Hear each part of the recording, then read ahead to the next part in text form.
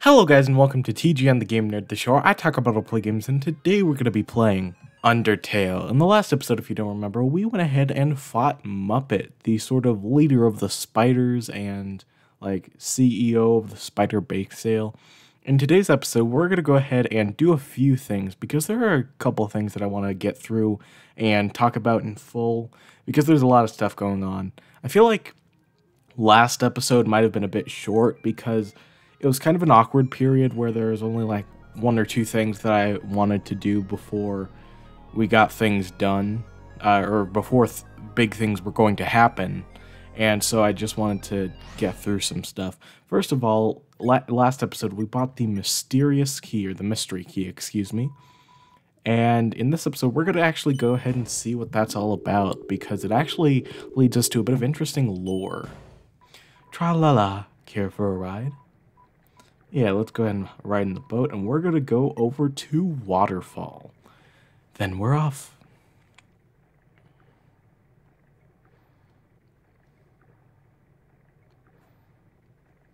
Also, pet, pet, pet. The next stretches infinitely into the cosmos. Don't worry about it. So that's a little reference to Lesser Dog, I believe it was.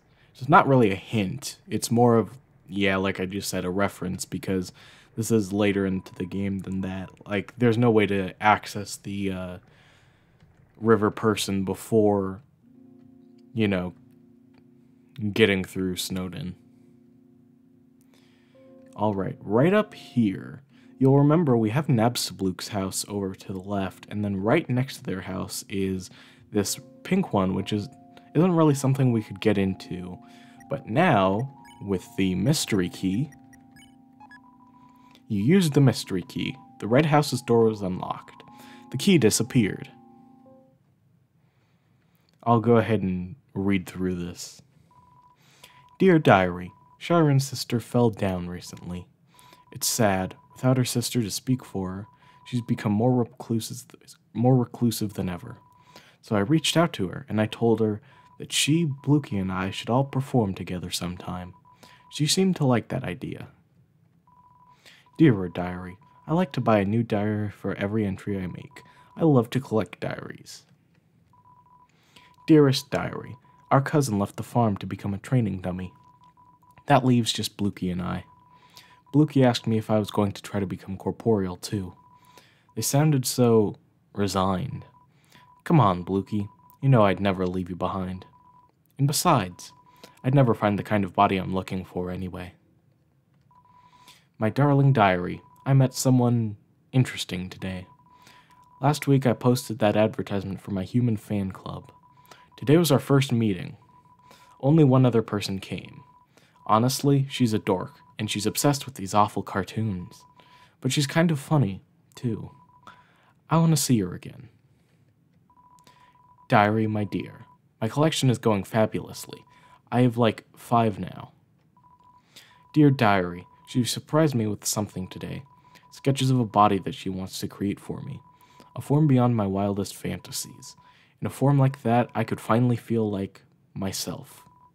After all, there's no way I can become a star the way I am now. Sorry, Blukey, my dreams can't wait for anyone. So, can you guess who that's about?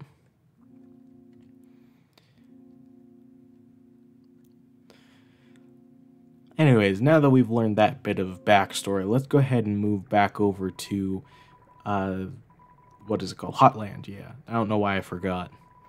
Where we go today? Hotland. Then we're off. Alrighty, that was just something fun that I wanted to do real quickly, just because, you know, it's a bit of interesting backstory. Tra-la-la, dancing on a boat is danger, but good exercise.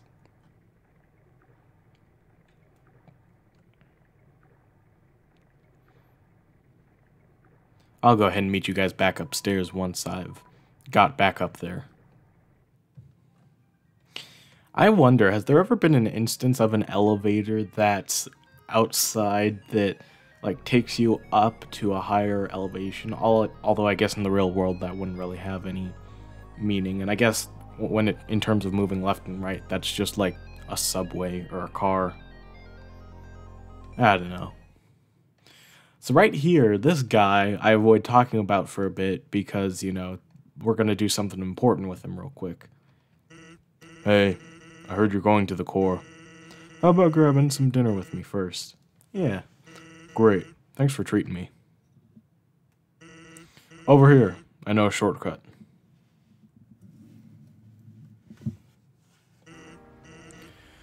Well, here we are. So, your journey's almost over, huh? You must really want to go home. Hey, I know that feeling, buddo. Though, maybe sometimes it's better just to take what's given to you. Down here, you've already got food, drink, friends. Is what you have to do really worth it? Ah, forget it. I'm rooting for you, kid. Hey, let me tell you a story. So I'm a sentry in Snowden Forest, right? I sit out there and watch for humans. It's kind of boring. Fortunately, deep in the forest, there's this huge locked door. And it's perfect for practicing knock-knock jokes. So one day, I'm knocking them out, like usual. I knock on the door and say, knock knock. And suddenly, from the other side, I hear a woman's voice. Who is there? So naturally I respond, dishes. Dishes who? Dishes a very bad joke. Then she just howls with laughter, like it's the best joke she's heard in 100 years. So I keep them coming, and she keeps laughing. She's the best audience I've ever had. Then, after a dozen of them, she knocks and says, knock knock. I say, who's there? Old lady. Old lady who? Oh, I did not know you could yodel.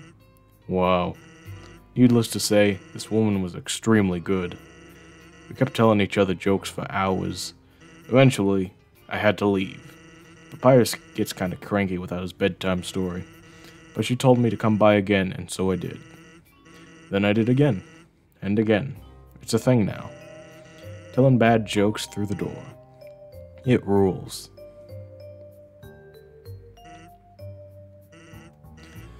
One day, though, I noticed she wasn't laughing very much. I asked her what was up. Then she told me something strange.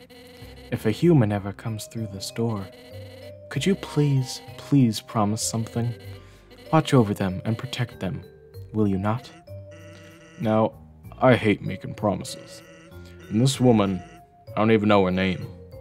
But, someone who sincerely likes bad jokes has an integrity you can't say no to. Do you get what I'm saying? That promise I made to her. You know what would have happened if she hadn't said anything? Buddy? You'd be dead where you stand.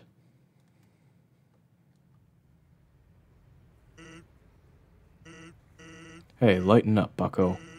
I'm just joking with you. Besides, haven't I done a great job protecting you? I mean, look at yourself. You haven't died a single time. That's right, isn't it? Well, chalk it up to my great skills.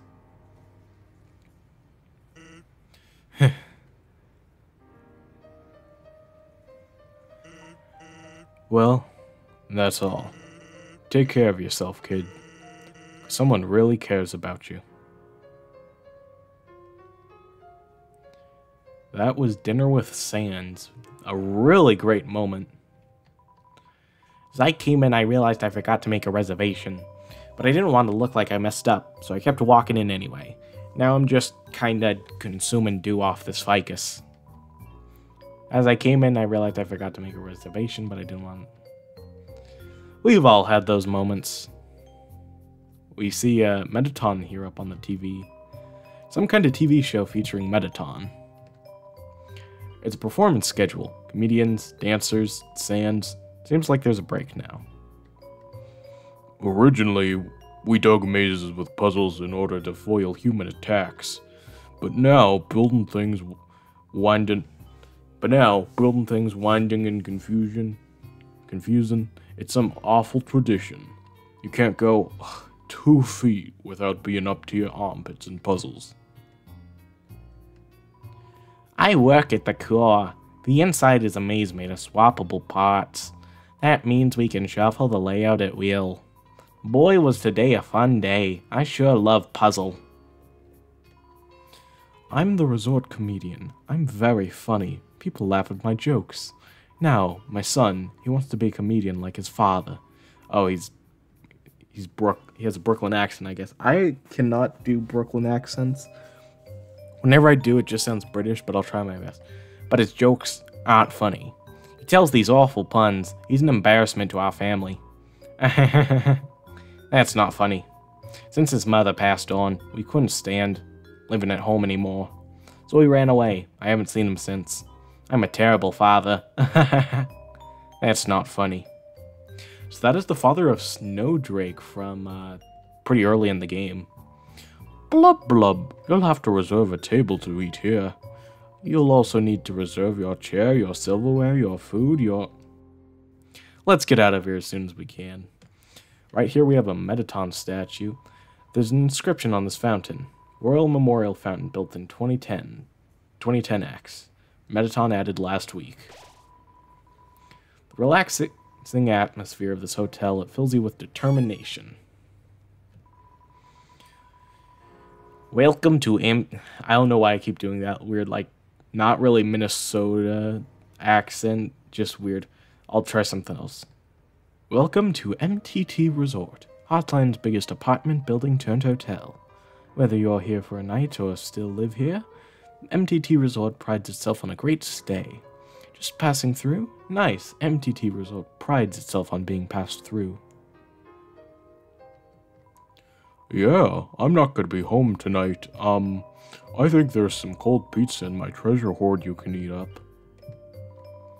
This elevator goes straight to the Capitol, but it stopped working. This hotel's doing its best to accommodate everybody stuck here. I know that was kind of just Alfie's voice, but you know what? As a slime, I'm outraged. There's so many characters in this game where it'd feel weird if I just talked in my normal voice when reading their dialogue, so I'm just trying my best to come up with anything for their voices. Wow, room service. Got my CT? No. Then, I think you can give some items to these different people behind the doors and they'll give you something. I'm not really sure though. Seems busy. He's made out of slime, so he keeps dropping slime everywhere and then mops it up and then... Gosh. Alright, so... first I'll talk to this person. Yes, we know. The elevator to the city is not working. Because of this incident, rooms are running at a special rate. 200G a room. Interested? Sure, let's stay. Fabulous. We'll escort you to your room.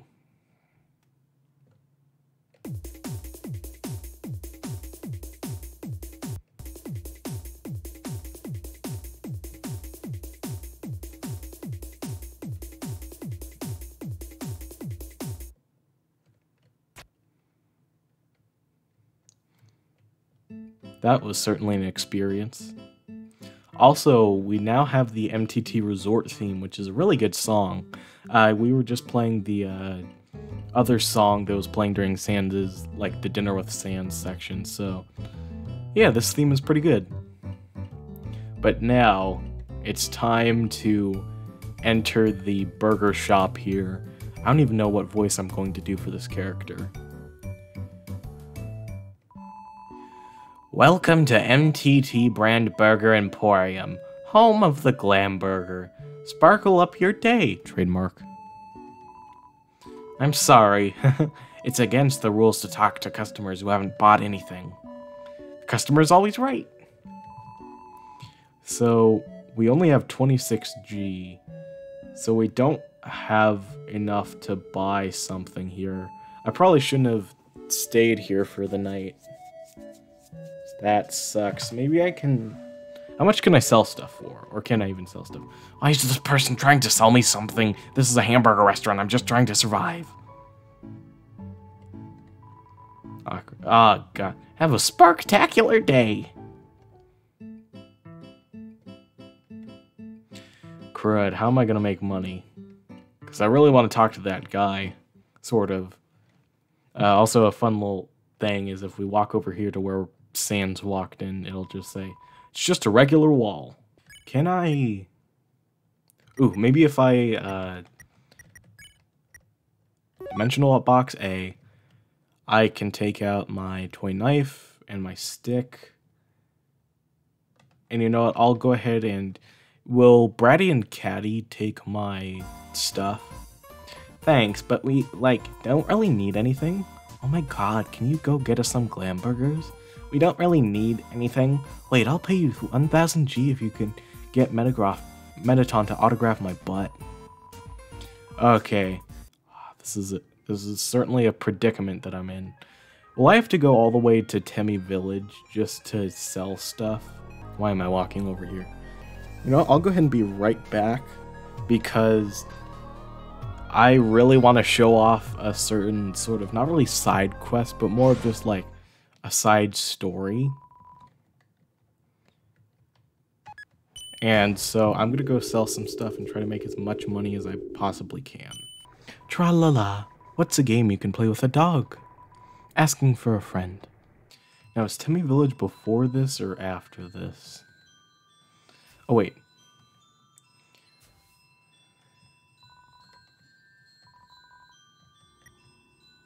Wait, I can just... So if I go through here, will I just be at 32G?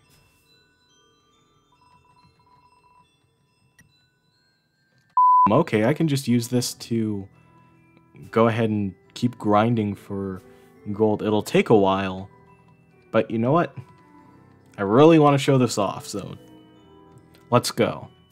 Alright, that's 62G, which means I can actually go back and buy the Starfait, I think it was. Okay, we are back here. Let me go ahead and just put stuff away into my dimensional box. Stick, toy knife. Yeah. Alrighty, let's go ahead and buy the Starfait. Thanksy, have a fabulous day. Let's talk. What? Why do you keep trying to talk to me? I'll get in trouble if I get chummy with the customers. Sorry. So, I wanted to be an actor. Life advice. I'm getting on in the years, so let me give you some advice, little buddy. You've still got time. Don't live like me. I'm 19 years old and I've already wasted my entire life. Listen, I like you, little buddy, so I'll just save you a lot of trouble. Never interact with attractive people. Unless you're one of them, they're just gonna take advantage of you. Like that time those two chicks asked me to sneak them some clam burgers, and I, the naive teenager that I was, said yes to them. Bad idea. So I went out to the alley to see those two ladies and, you know, see what happened next. Then my boss, saw me and asked what I was doing. I was so startled the hamburgers in my pockets tumbled out onto the ground. Not wanting to lose face, I scrambled to pick them up. But as I was leaning over, the weight of the remaining hamburgers caused my pants to fall down. Then the girls laughed at me. Everyone calls me Burger Pants now. When I first came to Hotland, it was my dream to work with Metaton. Well, be careful what you wish for, little buddy. God, have you even looked around? This place is a labyrinth of bad choices. And every time we try to change something for the better, he vetoes it and says, that's not how they do it in the surface. Oh, right! Humans are always eating hamburgers made of sequins and glue. Why do people find him so attractive? He's literally just a frickin' rectangle. You know, one time I bought one of those, kits online to, make yourself more rectangular. They don't work. Future? What future? Nothing down here ever changes. I'll probably be trapped at this stupid job forever. But wait, there's one thing that keeps me going. If Asgore gets just one more soul, we'll finally get to the surface. It'll be a brand new world. There's gotta be a second chance out there for me, for everyone. So stay strong, little buddy. When I make it big, I'll keep you in mind. So, You might have noticed that he mentioned two girls trying to sneak him some glam burgers out, or trying to get him to sneak them some glam burgers outside. You probably guessed that those are Bratty and Caddy right out here. Burger Pants. Oh, that guy from the store? Yuck, what a creep. Yeah, he's a creep, but he's kinda cute too. Come on, Caddy, don't you have any standards? Nope. Okay, like, the annoying thing is, he'd be okay if he just treated us with some respect. But he just acts really weird, and then acts like it's our fault that he acts that way. Like, when we asked him to get those glam burgers, he dropped them and ran away before we could even say anything. We were, like, going to share them. Really? I wasn't. Caddy. So let's go ahead and exit that and walk over here. And let's talk to Burger Pants again. I don't know his real name, so I'll just call him that. The girls were talking about me. They said I should stop acting like they owe me. And if I want to be friends with them, I should just try to see things from their perspective. Wow. Poor, naive little buddy. They've brainwashed you. Friendship is just a hot person's way of making you their slave. So, what time would they want to hang out? Now let's head back on over to the alley.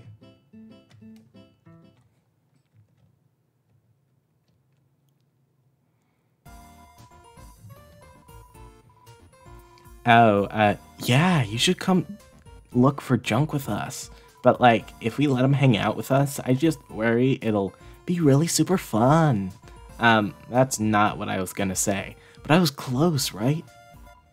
Well, that kind of guy, you hang out with him once, then he just wants to hang out all the time. But don't you feel bad for him, Bratty? Poor Burger Pants. Think about how cool we are compared to him. We'd be saving his life with our friendship. His life, Bratty. So? Think of all the glam burgers he could get for us. So, is he free after work? You know the drill at this point. They want to hang out after work? Ha! Yes! I won't let you down. Little buddy, thank you. You've brought a tear to the eye of this old man. So, where do they want to go?